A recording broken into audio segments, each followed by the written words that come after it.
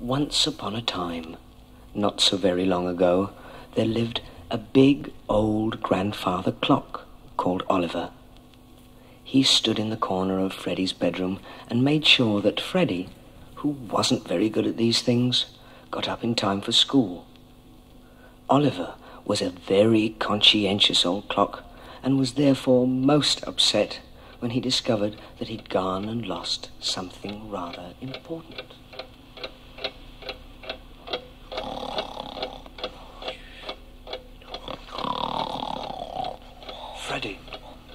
Freddie. Who is he? Me, Oliver the clock. Oliver? Inspiration! Inspiration!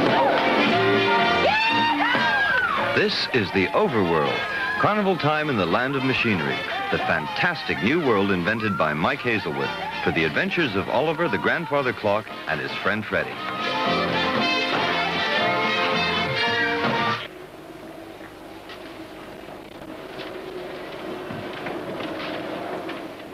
But it all starts a long time before Inspiration Day.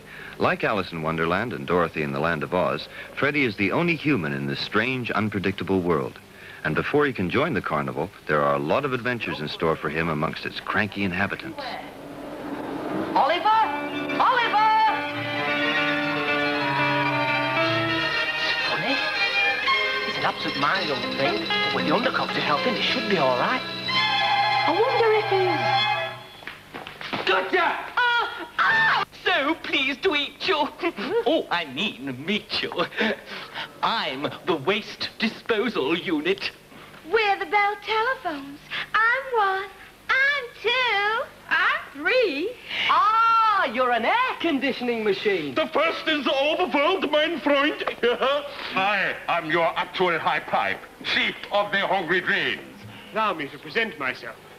Lord High Regulator and first servant to His Majesty the Clockwork King, the deferential gearbox. Gosh, well, I'm Freddie, and this is... At your service, sir. Right time, first time, every time. Timekeeper-in-chief to my friend Freddie here. And I am... who am I? You're Oliver the Clock. He's Oliver the Clock. You ought to know you're old enough, and goodness knows you're old enough. Hickory, dickory, dock, that's your Oliver the Clock. And good old Oliver soon became a firm favorite with the little big-time audience. Nice to see you, Freddie. By gum, you put on some weight since the last time I saw you. And you were a lot prettier then as well. I'm the undercog. That's Freddie. Is it? Ha! Stupid of me. But he looks after me very well, you know. But between you and me, he's a bit too fond of violence, you know. You've got to watch him. The undercog turns out to be Oliver's bodyguard, also his memory, since Oliver can't actually remember anything much, except when it's time for meals. This is the scene which establishes Freddie and his two friends as traveling companions and sets them off on their journey through the overworld to the Inspiration Day Carnival. It's a teleprinter. And it's... Oh, the writing machine. Yeah, and it's got a message on it. His Most Mechanical Majesty, the Clockwork King, requests the pleasure of company of Oliver the Clock and friends at the annual Inspiration Day ceremonies to be held at the Royal Palace. That's great! Great! Hey, what's Inspiration Day? It's the Overworld's biggest celebration every year.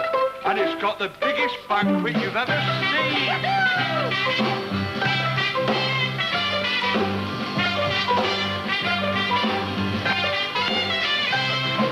Step in line and follow me. Let's think around machinery. Try to guess what we will see on Inspiration Day.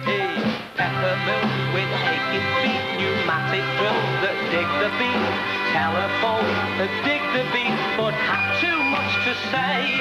It's such a celebration. We'll have songs to sing. We had our invitation, and we're here to see the king. Oh, it's long now, follow. Let's see. On Inspiration Day.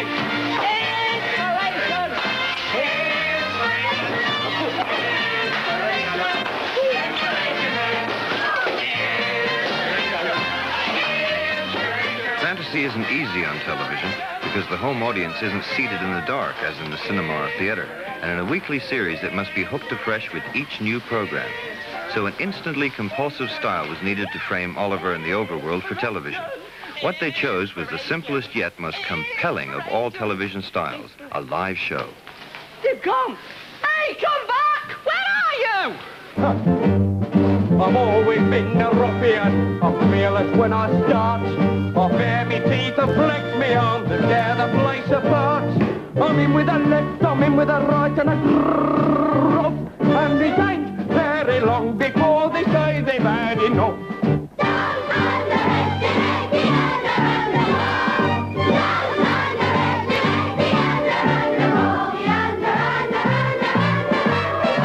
And you're singing along to it because, I mean, one of the tricks was the songs were always popular and catchy, weren't they? Well, it was also it was live. Yeah. And Graham Aberfield, I don't know if you remember, Graham used to be on Coronation Street. Yes. And he was the undercog, and it was a super show. I think it was probably the best thing I ever did. I think it would have made a lovely Disney film as well. Yeah. The songs were good, the atmosphere with the children. I mean, I love children. I used to go to school with them.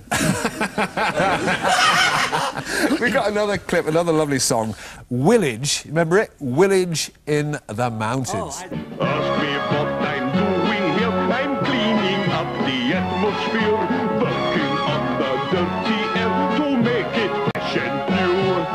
I don't know what I do it for. I clean the air and in comes more, just as dirty as before. My work is never through, but I go on conditioning. Yeah, I go on conditioning because I've been gay bill. Yeah, he goes on conditioning because he's gay bill.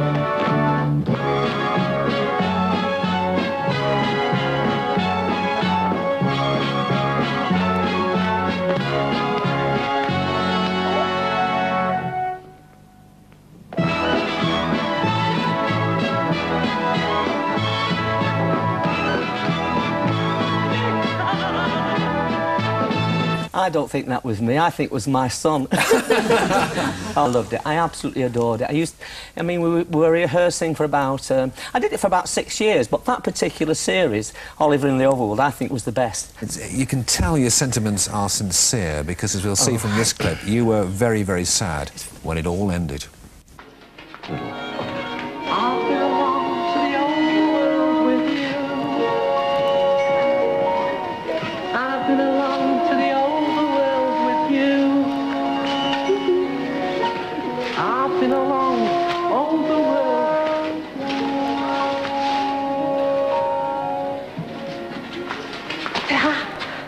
Couldn't actually finish the last few words of the song, could you? No, I broke down and cried. Yeah. I went round the back here with Debbie and we just threw our arms. It was such a lovely series. Yes. And a little girl says to me, she said, "Ah, Freddie," and it just got to me, and I just broke down, you know, and I couldn't get the words.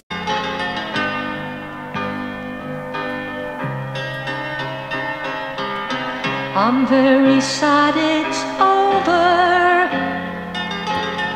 It didn't last for long.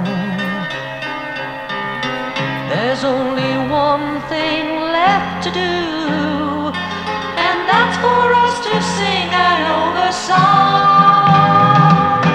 One day I'll come back and see you again.